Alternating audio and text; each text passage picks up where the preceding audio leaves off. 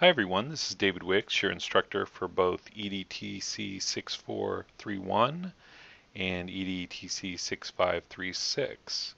I'm teaching both of those classes this summer, and we have a common assignment, although it's involving different books, but both classes have been asked to read a text and to read it using an e-reader, and specifically using a Kindle e-reader. And so just to clarify, the Kindle e-reader is something that you can download for your PC for free, something that you can download for your Macintosh computer for free, something that you could put on your iPhone for free, your iPad for free, Android device for free, and there are others as well. But I just want to make it clear that I'm not expecting you to go out and buy a Kindle. They cost a little over $100, and in my opinion are a really nice reading tool. But I do not work for Amazon, and I'm not trying to sell them. And I am trying to keep the cost of textbooks affordable, as well as help you to experience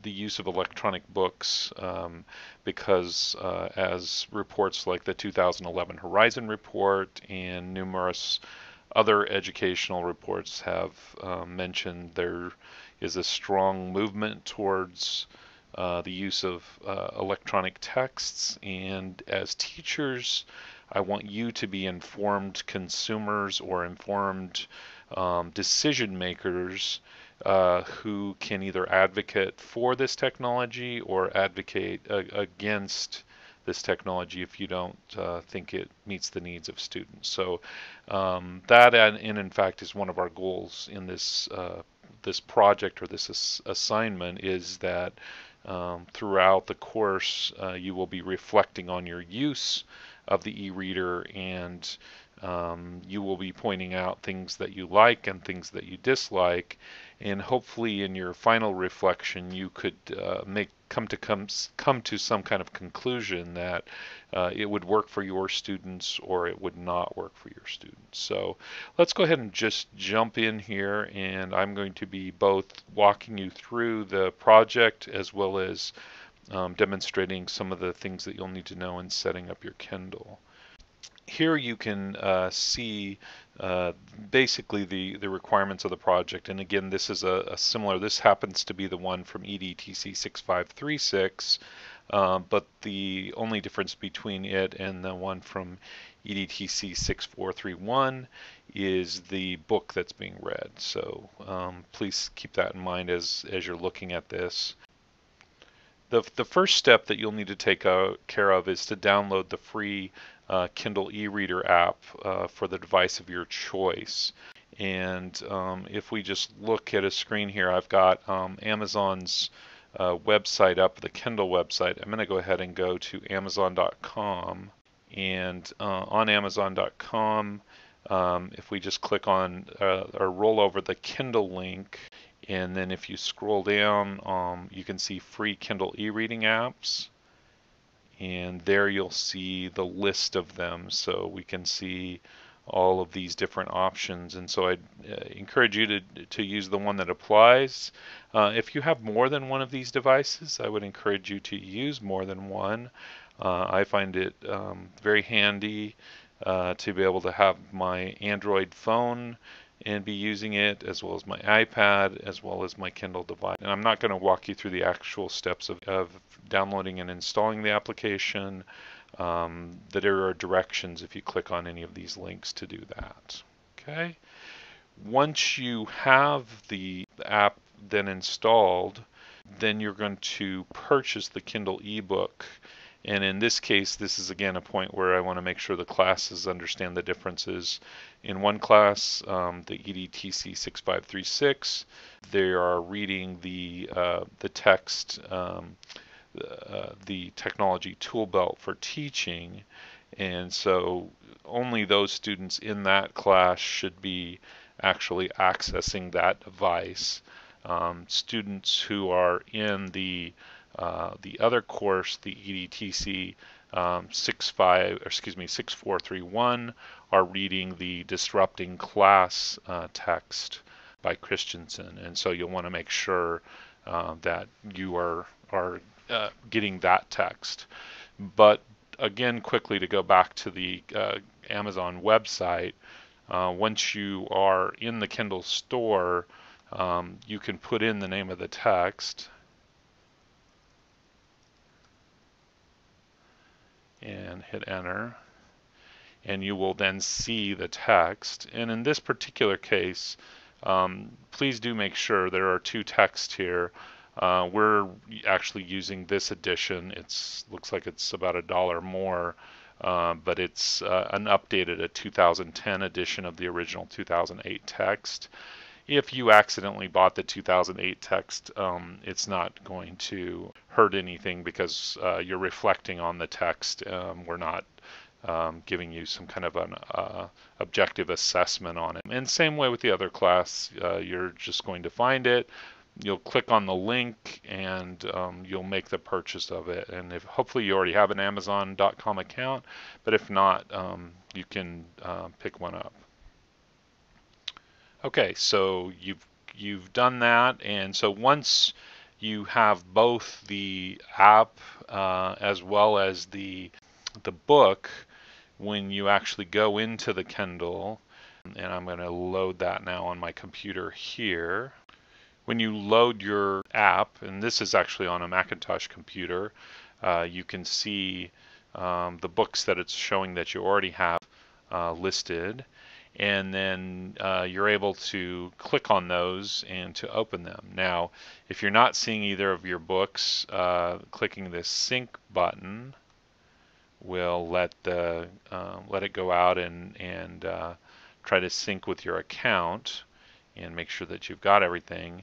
And then you also are able to click on this archived one. So I have quite a number of books that I have on other devices that I don't have on this device. So the archive, and if I wanted to bring one of those forward, for example, Ambrose's How Learning Works, I could just double click on it and that one would now be a book on this particular device. It's taking me in this case right to where I'm at in the book, reading it on another device. And I'm going to click on home again and get back to this. Once you open a book, you have choices. It will take you to where it thinks you're at in the book. And if you're going from device to device, it might be confused. So you might have skimmed forward quite a ways on one device. So on my iPad, I might have looked something up in the back of the book. And then when I would open my Android device, it would ask me if I want to sync to the farthest point that I am in the book, and it would take me to that point when actually maybe I'm on chapter 2. So you need to keep that in mind. It doesn't really know what you've read. It's just looking at the farthest you've turned in the book on any device and moving you to that location. So if you are, they use fairly common symbols. So here's like allowing me to go someplace else in the book. And so if I click on that, I can click to go to the table of contents, and then as well as beginning, or I can find a specific page or location. Some ebooks will have page numbers with them, where others will only have location numbers. So this will be a little bit confusing for you. I think both the texts we have only have location numbers. And so the location number is a location on the page.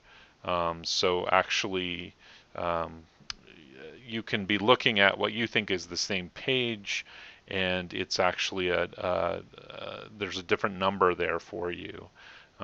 So if I move to the next one, I'm on location 13, and if I go back to the first one, I'm back to location 2. So it doesn't seem like there's a location 1, but it's just pointing. There's some point on this page that it's at, and so you'll have to get used to that a little bit, and that can be one of the concerns you have. So once you've decided that you're ready to begin reading the book, you can just start with the wherever you were going to start, uh, and if you're reading it on your PC or your Mac, you can use your arrow keys to advance to the next page and move through the text. If you've found something that you want to highlight, you can select that. So I'm just going to select a line here, and I just drag across it just like you would in Word, and then you could choose to either highlight or to add a note. So if I choose highlight, that text is highlighted, and that will be included in the highlights that I have. You also can choose to make that again. You can mark it with a note. So if there's something down here that I want to make a note on, I can choose to add a note, type in something,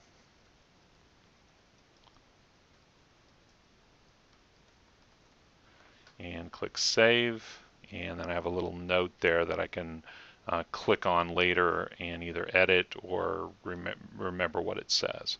And they continually update this, so some of the things I'm showing you now during our time together may change as well.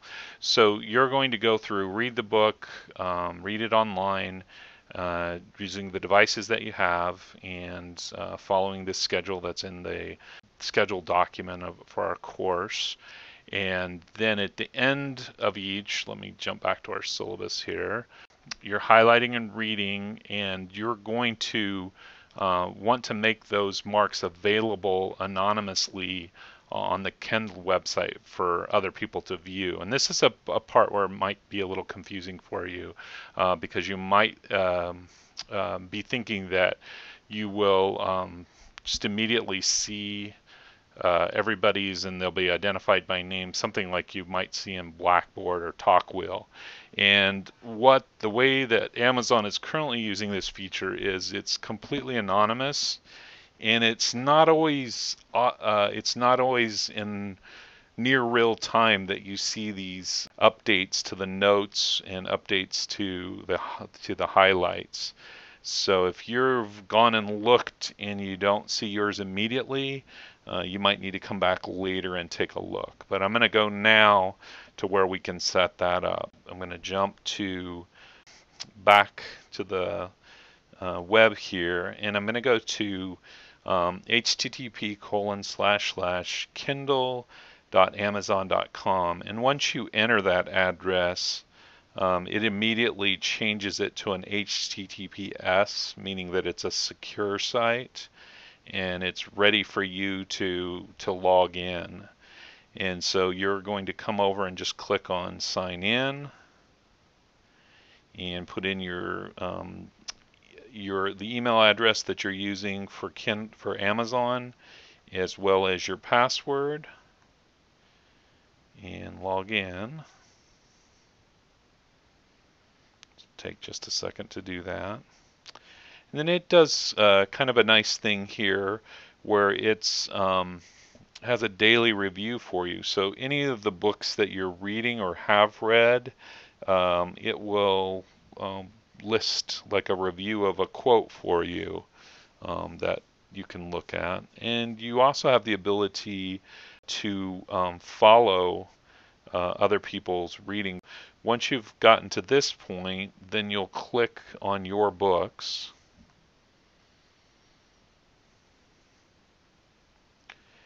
And here is where you'll be able to see the list of books that you're reading. And for each book, so for example, this one, Academically Adrift, is a book that I'm just about finished reading.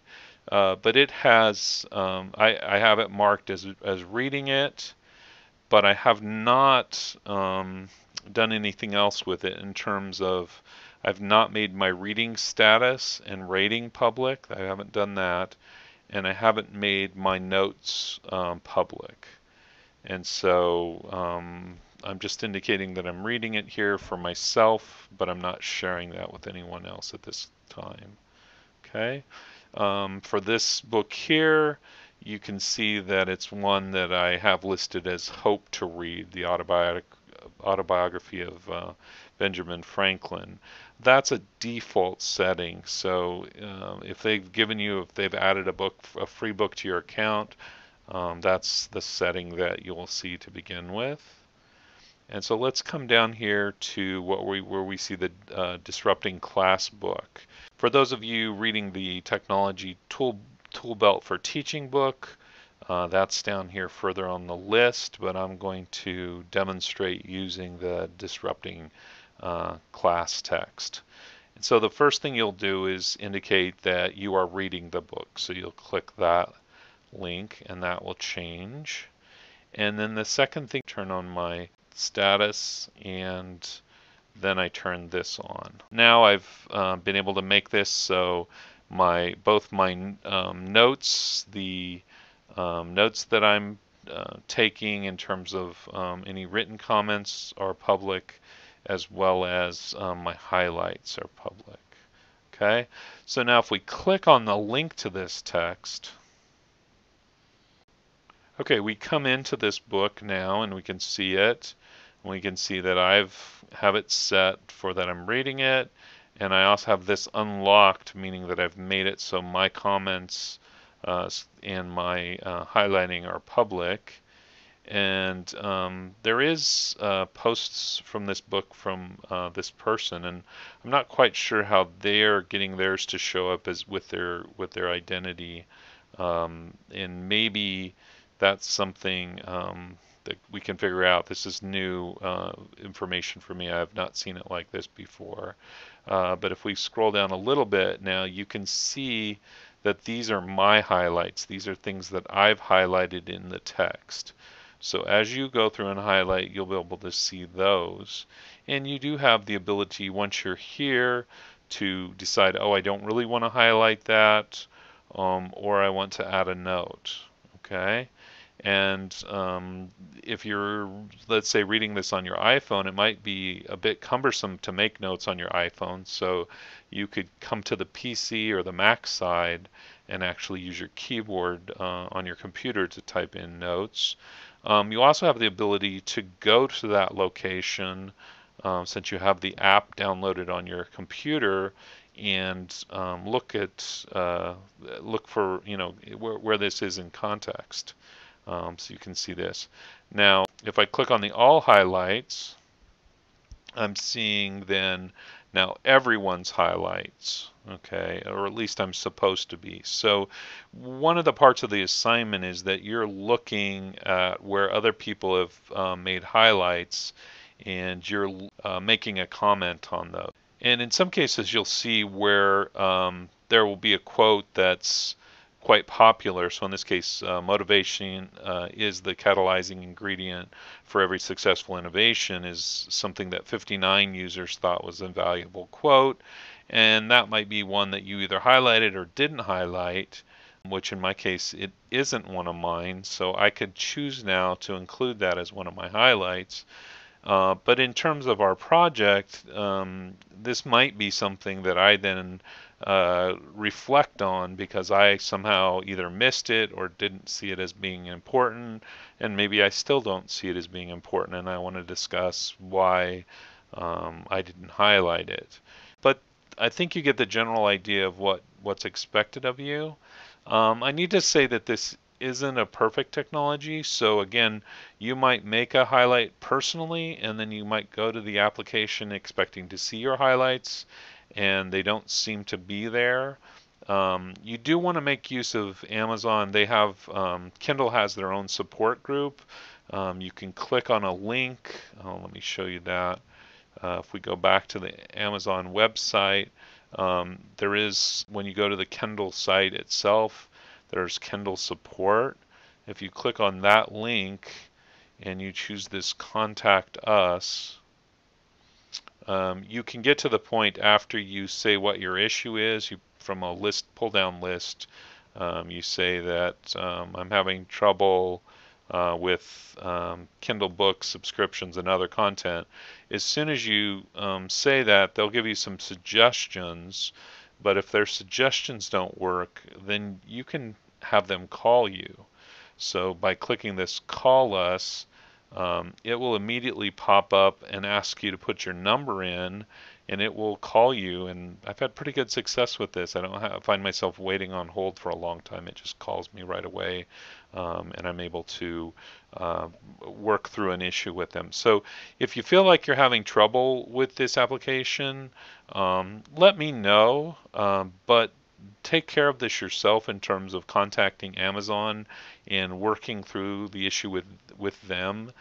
They'll be able to tell you whether or not you need to reset your device or something else that you may want to try. But I just want to make sure you're aware of that support option and to take advantage of it. Okay, so by the end of the second week, you'll have done the reading, and this is again for one of the groups. Make sure you check in the course information for what exactly you're supposed to have read for the text you're working with. It'll again explain, in this case, this group is the book they're reading doesn't really have a sequential order, so they're able to just pick chapters they want to read. There's a lot more chapters in this book, whereas the other book we are going in a sequential order. You want to make highlights, make comments, notes in the book, and to make sure that you're sharing those. And then each week you're going to make a blog post in your Beep portfolio. This is what you will put in your Beep portfolio each week, where you'll be reflecting on what you're reading in the text as well as your experience with the e-reader. You'll always want to include a sentence or two about your current experience using the e-reader and the book ebook. And this is a place where you may feel like after week 1 or week 2 you've said it all. Two tips there. One, don't say it all in the first week. So if you dislike features 1 through 5 that you list, only tell us about feature 1 the first week and save feature 2 that you dislike for the second week. And maybe, have a plan of saying something you like and something you dislike. And be thinking about how it's different. How's this different than, and what would my students think? And what would they struggle with? What would they like about this? But again, this doesn't have to be more than a couple of sentences. So don't make the mistake of giving me an essay on reasons why you don't like an ebook in your first post. Then do a lot of experimenting. See if something that you don't like, you can make some setting changes and correct it. And give us tips. If you've found a way to make something available or hide something that's distracting or get around quicker, um, those are all good things to share with us so that the rest of us can have better success or a more successful experience in reading the text. And then you'll want to make sure that you post it by the date that is listed in the schedule. So that's always the case with any work that I ask you to do. Try to get it in there, get your blog post up by the date possible. And make sure you include a descriptive post heading. And so for the one group where the chapter is about like differentiated learning, maybe you would say something like students learn differently as your heading for your blog post rather than this is my chapter 2 reflection. And then make sure that you tag your post. So include relevant tags. Always include the course ID, and it looks like I have a little typo there. It should just be EDTC 6536 would be for one course, or EDTC 6431 for the other course. Make sure that's always a tag. And then key terms. So if in reading about how students learn differently, you're seeing differentiated instruction, and that's a key term for you, then include that. And then make sure that you read other people's highlights and comments. And you're not going to be able to, these are going to be anonymous. So try to find something. You can look at the location numbers. Location number, a little tip for you. If you're looking at the Kindle book, if you go into the table of contents on your book, Let's say that you go you wanted something from chapter 2. If you clicked on this link, it's telling me down at the bottom that this is location 466. If I go back to the table of contents, and then I go to chapter 3, this one's at 792, so between about 460 and 790 is where chapter 2 occurs. So when I would be looking in my book about that, and I might be looking at two different books, I would be looking for the location number that would fit when I'm looking at someone else's comments, of all comments. I'm looking for one that fits in that range. So I would be trying to find a comment that fits in that particular range, reading it and then reflecting on it. Be something that someone else shared. So I hope that makes sense to you. Let me know if you have questions on that. Each week you're going to be making this blog post. You should have your portfolio. It looks like everybody's getting their portfolios set up, so let me know if that's still an issue, if you need some help with it. But get your portfolio set up, and so you'll just walk through this process. Read, highlight, make comments on the current things that you're being asked to read, current chapter or chapters you're being asked to read in course information. Now for the group that's reading chapters in non-sequential order, when you're actually commenting on what someone else posts, nobody may be reading the same chapters you're reading, so you've got more freedom to just select something that someone highlighted that may not necessarily be in the same place in the book. And make sure you've got your highlights set to public. Post a reflection about the current chapter reading. And so the things you want to make sure you do is a sentence or two about your current experience using the e-reader, the e-book. Make sure that you posted it by the due date. Make sure you have a descriptive headline. Make sure you have relevant tags. Make sure that you read other people's highlights and comments. And then categorize your posts using your program standards. So if you're in either CNI or MAT or ARC, then you have standards, program standards, and so if they apply to the one that includes instructional technology, you can check that standard, but they might apply to other ones, so be on the lookout for other standards in your program that they apply to. If you're in a program other than one of those, then you're listing your own standards, and you'll try to find one that'll fit with there. And then the very last thing is you want to include a link to the public highlights page in your post so that other readers can see firsthand what's being done. And so what I mean by this is if we come back up here, and we can see that this is actually the page. This is this up here, this link is actually the public highlights for this particular one. And so anybody can actually come here and get in. And so if you'll share this link that's listed here, if I just copy this link and put that in my blog and make sure it's an active link, then someone else, even the person who doesn't have this book, should be able to get to this page. They'll get a general sense of the project that you're on. So I think that's all for now. If you have questions for me, please look first to the discussion area in the course, the questions area, so that we can discuss them as a group.